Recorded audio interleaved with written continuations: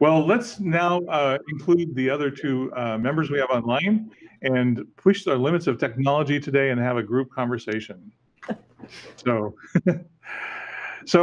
interesting. So, Dorothy, what are you using for data? Were you allocated data to the from the Democratic Party? Yeah, so we got our vote builder access before we were endorsed by Justice Democrats in brand new Congress, but they are denying us the caucus data from 2016. They say we have to pay $26,000 for it because that's what it costs the state to operate the caucuses. And like that's not really how data works, but it's a strange thing, and we can't get a straight answer on it. My campaign manager is actually a state committee woman, and so she's been asking on the the statewide calls that they do on a regular basis for an answer as to why we should have to pay this kind of money for the data and why it's not just included in the vote builder that they're giving candidates.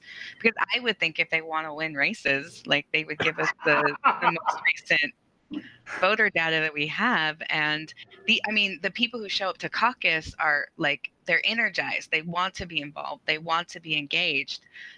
They're going to be our biggest base. And we're not going to defeat the Republican incumbent without a strong grassroots campaign, without getting these people involved, because we're never going to out fundraise her. She's going to have super PAC money. Like she's going to have Koch brother money. And I mean, we have a paper mill. We have a Georgia Pacific paper mill here. So the Koch brothers actually have a vested interest in this district. And so I cannot fathom why they would not just want to give us that data. And I'm willing to pay a little bit extra for it, but I'm not paying $26,000 when they can divide that money by all of the candidates running. That's the whole point, right? Because grassroots campaigns don't have that much money. The point is to limit your campaign, extract as much as they can from you, so you cannot run an effective campaign. Mm-hmm. And what's interesting is that they could, they could put a price tag of $26,000 on it, but they could also make half of that, or 2/3 of that, or 3/4 of that in in-kind contributions, so that your final bill is something a little bit more reasonable. Well, they've already in-kinded vote builder to us. We actually only had to pay $100 for it. Wow. We maxed out our in-kind. I'd actually like to ask you a quick question, Dorothy. Did you have to be endorsed by 50% plus one of your legislative districts to gain access? Nope. Huh. We just told them the truth because none of our, like all of our counties, they won't endorse in a contested primary. It's in our bylaws because we need to, let the primary play out. Okay. The I mean, the one thing I also want to mention too about what's going on with me is conveniently this bylaw is being applied to my race. Adam Smith also just happens to be one of their top fundraisers from big companies and especially the war industry. He's a war hawk. So he brings in a ton of money because the business of death is booming. Yep, and he's also gotten $100,000+ from telecom, and surprise, surprise, lukewarm response on net neutrality. That's my sentiment exactly, actually. And it's so hard to point out because when I was canvassing for Sarah, I came across a lot of people who were like, "Oh, why are you primarying Adam? He's a Democrat we trust." And then when I talk about his voting record, he's like, "He's great with refugees." I was like, "He helps create them, if that's what you mean."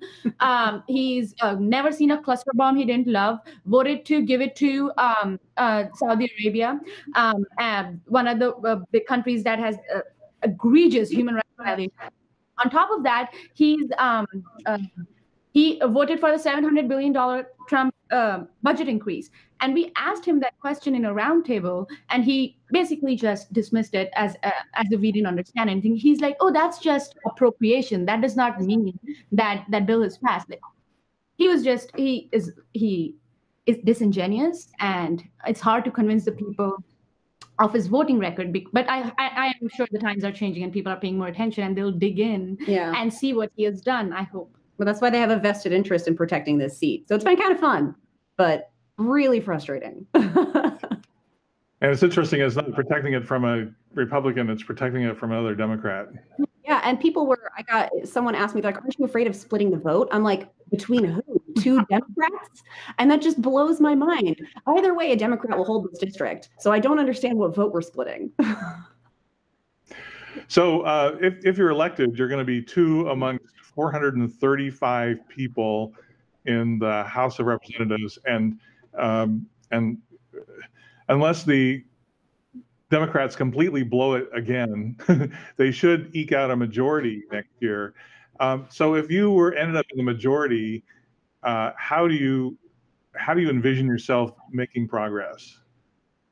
So making progress, one of the good things about running as a Justice Democrat with other candidates like Dorothy is we have a huge slate of candidates that are running together. And, you know, God willing or higher powers willing, if we wind up having enough Justice Democrats in those seats, that's easy. We all agree on the same platform. One of the things that we have to do is we have to have Democrats who are willing to have a spine and to stand up for things and to fight. Go knock on your colleague's office. I will physically bring myself to my colleagues' offices and I will sit down with them if they're on the fence about Medicare for all. I will hammer it out with them. You just have to have representatives that are willing to throw legislation on the table that's powerful and real and actually affects people, and then make an actual point to talk to the constituents of the representatives that are reluctant or wishy-washy or won't sign on. You have to actually be willing to step outside your comfort zone. One of the things with being one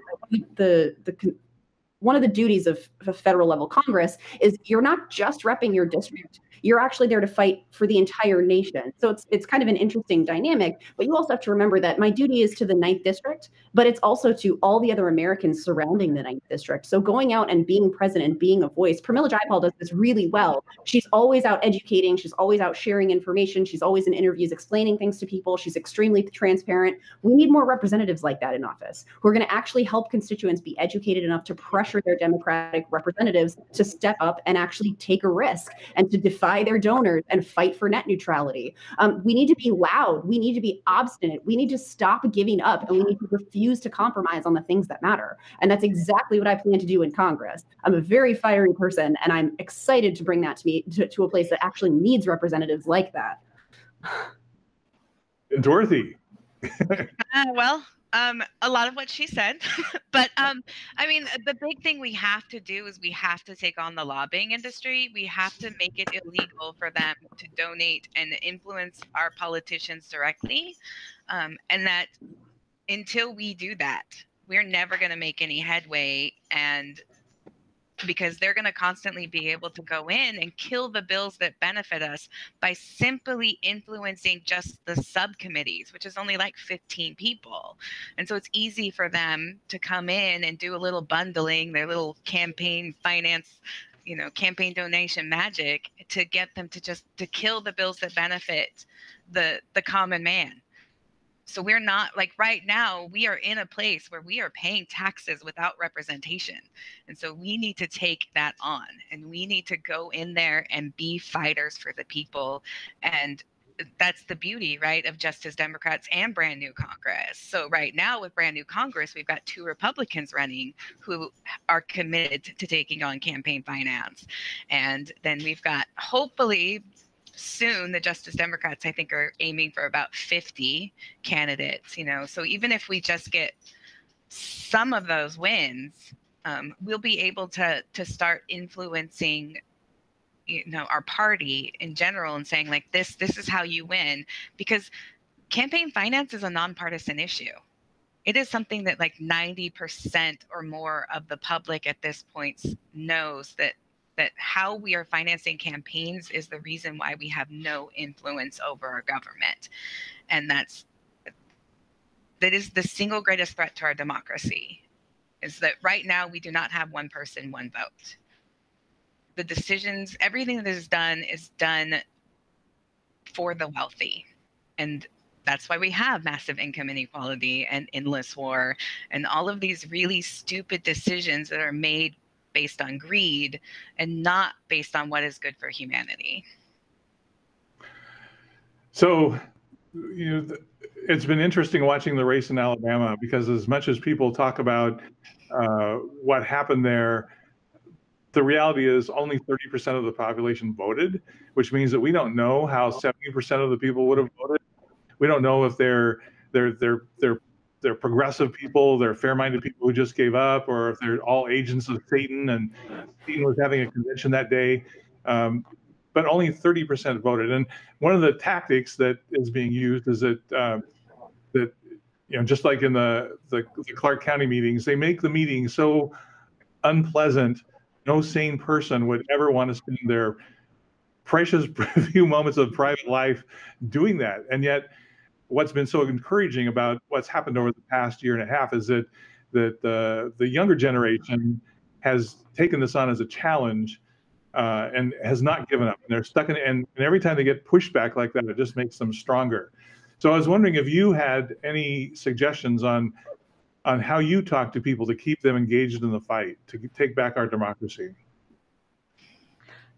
You got to give people something to re-engage them. One of the greatest things we can do, and it's bizarre because you can talk to any sitting incumbent and you can say it's good to have primary challengers. And they'll all say, yes, it's great to have primary challengers, but they'll weirdly never encourage primary challengers.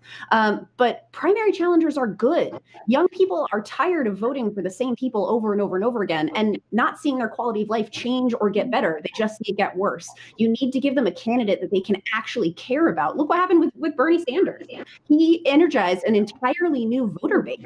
He brought people back to the Democratic Party, and the Democratic Party, instead of embracing this and running with it and working with it and actually keeping these people engaged, pushed back and created a false divide and said, oh, Bernie bros are the problem. That's why Hillary lost. They've created this false sense of divide in these two parties that's going to keep pushing young people out. Young people overwhelmingly supported Bernie Sanders, especially, millennials and Gen Xers overwhelmingly supported Sanders because he was speaking to the issues, things that matter. And we need candidates that are going to be unafraid to come out and talk about the things that matter, that are going to come out and be unafraid to take shots, to actually fire a shot across the bow about things that we care about. We care about Medicare for all. Fire shots at the pharmaceutical industry, fire shots at the health insurance industry. And we do that by doing exactly what Dorothy talked about, by refusing to take corporate money from these businesses, these lobbyists, these special interest groups. When you start to tell people, no, I'm only grassroots, I only take donations from people, their eyes light up when you are out canvassing. They're like, oh, really? And you say, absolutely, because I don't want to represent corporations. I want to represent you. And I mean it. I'm not out, I'm putting my feet to the pavement, and I'm actually committing to that message and that value system. And I think giving people that real candidate, it's not just saying, I'll definitely fight for you, for jobs, I'll fight for access, I'll fight for X, Y, and Z words. They actually are putting their money where their mouth is, quite literally, and saying, I want to represent you by only taking money from you. And I think that's how you re-energize people. Give them something different. Give them something they're craving for, they're dying for, which is a real message and a real platform that affects real people. Another thing too, I think, note is also campaign voter suppression. Every county with more than 75% of Black population saw their DMV closed. I'm from India. This surprises me. We have a polling booth every few kilometers, every 1.5 to 2 kilometers. That means every mile or so. One polling booth every mile or so. Secondly, there's certain polling booths that are just open for 1 or 2 people. There's one person in Gujarat, he's been voting for around 50 years. That polling booth has been open for 50 years just for that person. So we need to, just looking at a voter turnout as a single thing issue is, I think, a mistake. What we have to look at comprehensively is what can we do to increase participation. We start everywhere. We start from education. We have to reimagine how we do education, reintroduce civic education. I did not know until my husband told me that civics is not a compulsory subject here in America. It was a part of history for me. I learned how the Indian government worked. And we need to reimagine education. Reinvest in public education. Secondly, we need to look at gerrymandering. Third, we have to look at voting after restoring all rights after somebody has been served their time in prison. Because majority of we're putting African Americans in for non-violent offenses, then these people can't vote after that once they've already served their time. That would explain, even though African American men are at par with as a percentage of population, they had a lower voting percentage in Alabama. A lot of them are not able to vote because they have just been put in prison. There's a lot of things we can do. Federal legalization of marijuana, that will suddenly open up a lot of people who can suddenly vote. Also engaging these communities in off-election years, not just going to the Black voters when our ass is on the line, when we need, sorry if I can't say that word, when we need them, going to them, come vote for us. I don't think that's enough. I don't think it's fair. It's undue burden put on those communities. And when they do come out, because they have the right to not come out, because we didn't see their vote, we did not earn their vote, then we blame them. See, the Black people didn't turn out, the brown people didn't turn out there. So I think there has to be a grassroots revolution, and revolution is not the cult of the bomb and pistol. What revolution means is the current system that is based in manifest injustice must change. So come on the streets, make your voices heard, attend your local meetings, talk about, try to understand the intersection of all these issues, how they come together, how they keep us divided, and actively try to overcome that. We need an educated populace, and now is the time. We need everybody to put in the time to do that. And Dorothy, you have a slightly different demographic. How do you talk to people to get them engaged? Well, I mean, a lot of the same things. It's giving them a reason to vote. I mean, that's the thing, is the Democrats are not giving people a reason to vote. They don't have a clear message. They're not listening, and they're perpetuating this elitism, and they're not respecting the fact that young people have valuable opinions, like that we have ideas that can make things better, and that we need that. We need fresh ideas. The leadership of this country has failed for decades, and it is time to change it. It is when leadership fails, you don't promote people from within that same group of leadership. You bring in new leaders.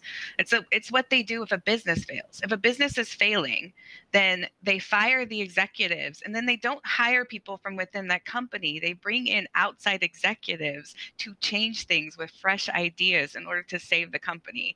And that's what we need to do with this country. And the thing that the Democrats also do is they only knock on the doors of people who are identified as Democrats and have voted in the last 4 elections. So they're not even talking to the people who aren't voting, and they're not talking to the people who haven't been identified as Democrats. And in Washington State, we're all non-affiliated voters. We don't register by party at all. So they're only reaching people they've already reached over and over and over again. So they're not knocking on the doors of new people. And so that's like, we're targeting people who are likely Democratic voters, and we don't care. We don't care if you've ever cast a ballot. Like, we're going to have that conversation with you, because it's going to take an uprising. But the beauty of it is, in order to make change, we only need 3.5% of the population to be actively engaged. And that is enough to reach enough people to make change. Wow. Betsy, did we have any questions on the line? There was one for both candidates from Jilly Love 101. She wanted to know their views on Russia, AFRICOM, and nuke energy.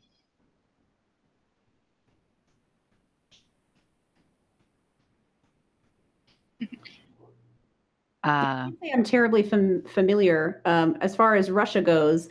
I think, Russia, obviously there have been some questions of security with Russia and everything, and we're doing what we can to look into that as a government. We can't do much more than what we're already doing. So I think we need to just let whoever's investigating it, whoever's working on that, just do their jobs. But people, Nina Turner said it point blank. The people don't care about Russia. They care about whether or not they can turn their lights on. They care about whether or not they are going to be dying in the streets from cancer because they don't have health care. They care about whether or not they can ever get out from underneath their student loan debt. They care about whether or not net neutrality stays neutral. They care about things that affect their daily lives, because we're too exhausted to care about all these other security threats. We're too tired. We're too indebted. We've been fighting too hard for too long. We can't care about things like Russia as much as we want to. I know we should. Everyone knows we should, but we just can't. And we don't have that luxury. And I'm sorry, but it's a privileged position to care about Russia the way that some of our representatives are doing. Adam Smith is constantly hammering away about Russia, constantly talking about Russia, almost never talking about Medicare for all, almost never talking about climate change, never talking about education, not the things that actually really affect people. So it is a privilege to be able to have that be your top concern, because I worry whether or not my husband and I are going to be able to pay our mortgage every month. Dorothy, do you have any comments on this? Well, I mean, I definitely agree with the stuff on Russia. I mean, I think there's mostly financial collusion. This was a whole lot of just trying to get around sanctions. And I know, like, they want to be able to sell drilling equipment so they can drill in the Arctic. And that's, I think, ExxonMobil makes drilling equipment that they want to be able to sell. And with the sanctions in place, they can't.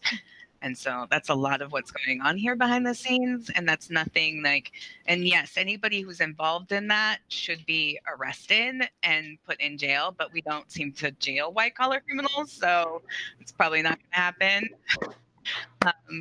And then I just Googled AFRICOM. So the honesty is real. Transparency. Yeah. And so it is what I thought it was. It's I guess they're talking about our actions in Africa. Africa. And in that case, yeah, we need to stop. We need to completely rethink our foreign policy. It has been a failure.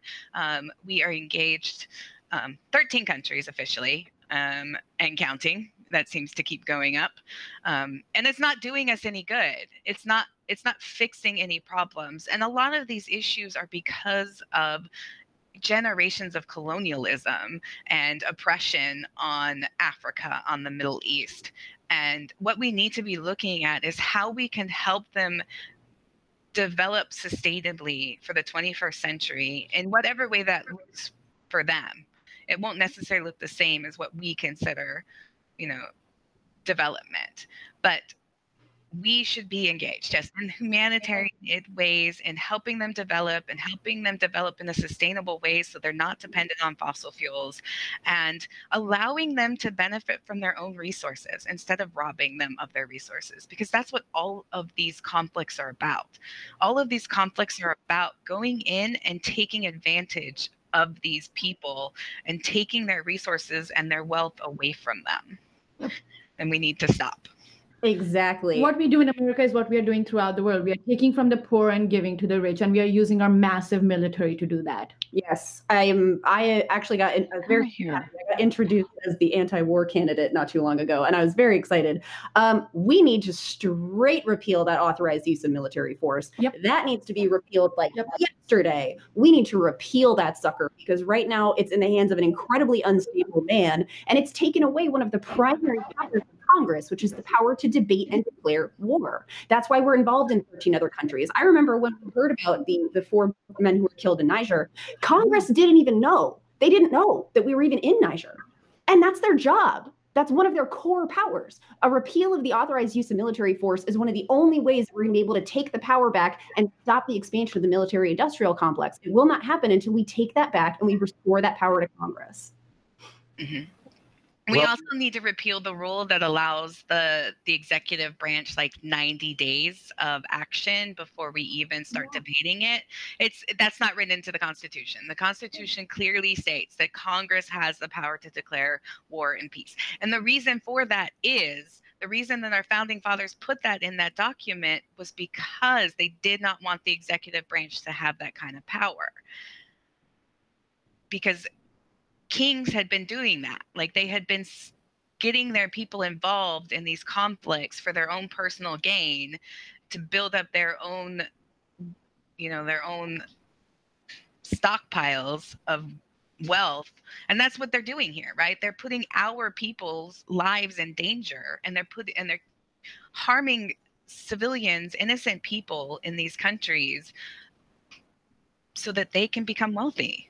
And more wealthy, right? I mean, they're already wealthy. It's so that they can have even more wealth. They're hoarding gold in their, in their treasury. And that's what they want to do.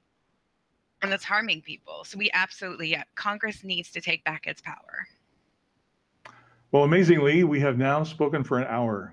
I want to thank all of you for joining us today, and I wish you the best luck in the upcoming election. And Supreet, awesome work at the ground level that you're doing. Is there any short messages that anyone would like to say before we close out? I would just like to say one more thing, that we cannot let three people decide the future of internet for the rest of us. We cannot let one person decide where our kids go to war and then refuse them healthcare when they come back. Be involved now. Let's take our power back, and let's take control of our future. It's our future. It's time we start making decisions about it. Yeah, and my short message to people is vote Sarah Smith. Obviously, vote Sarah Smith. Yes, I know a lot of viewers are definitely in Oregon as well. But if the thing I say every single time, the revolution starts with us. The best advocate for your progressive value system is you. So show up to your legislative districts. If they try to push you out, refuse. Stand your ground. Hold on, because eventually you're going to hit a point where you're going to be that member. You're going to get to cast that vote. You're going to get to elect your chair. You can fight back. That's what we've been doing in Washington slowly. We've been trying to take over executive boards with real progressives. We've been trying to make sure we're putting progressive people in these positions. The best thing you could possibly do is, if you don't want to run for office, or it's never been something you're interested in, become a member in your local legislative districts. Have that power, that voting power. Your vote is your voice. I mean, Supreet mentioned, it's not a fight of pistols and bombs. It's a fight with votes. We can win. That's all the power. That's all of our power. So show up to your legislative districts, get involved, vote, run for office. If you've been toying with the idea, whether it's water commissioner, city council, mayor, or congressman, if you have been considering running for something, do it. Run for something, because we need people to be bold and stand up. We can't wait for someone else to change the system for us. It's been proven for decades it will not change if we don't change it for ourselves. And we can do it. We can do it together and support each other by building coalitions like these. Thank you so much. So for upcoming events, just a reminder, on January 6th, we have the nomination convention for Senate District 19 in Portland. On January 13th, we have Supreet's Town Hall for Progressive Democracy, focusing on housing and homelessness. That is between 5 o'clock and 8 p.m. In Renton, Washington. And you can find out about that event by going to Our Revolution and looking on the events search page, and the details of that will come up, and details about registration. And then we have the platform convention of the Democratic Party of Oregon coming up on March 17th and 18th. And look out for a video that I'll be making shortly, which talks about the process and what happens that weekend, so you can mentally prepare yourself and get excited for the event. So thank you for joining us today. Progressive Oregon is taking a holiday break, so our next program will be Sunday, January 7th, 2018. Great news about additional programs. So Progressive California launches on January 7th, and then Progressive Washington also launches in January. So next we're going week, to have a hopefully. wall. Next week, awesome. Next week. So we're going to have a wall in the Western United States of progressive live stream broadcasts. And finally, if you haven't emptied your pockets of all of your spare change, you can always donate to Progressive Oregon at progressiveor.org. You can also help support the creation of programs like this by Uphill Media. Uphill Media is a nonprofit 501c3, so if you itemize your taxes, you can deduct your contributions there, and that's at donate.uphillmedia.org. Thank you so much. Happy New Year, and see you in January. And I'm going to break in here just to say, Dorothy, did you want to get a last few minutes, because we can go? Yeah. Yeah, I mean, just to kind of play on what Sarah said, it's just, yeah, get involved in whatever you can. And I know that it sucks to walk into these Democratic Party meetings, but they have so much power and influence that we cannot continue to let them control the narrative. We have to get in there. So if you have the stomach, and you can be tough, and you can get in there, and you can face down these bullies, please do. Please get involved. We need you. And for the Portland area people, we are right across the river, just across the bridge, headquartered in Vancouver. Yes, So we are. if you're interested in helping out with this campaign and helping us swing this district, you can go to our website, dorothyforcongress.com, and sign up to volunteer. We'll contact you and let you know what's happening. And also,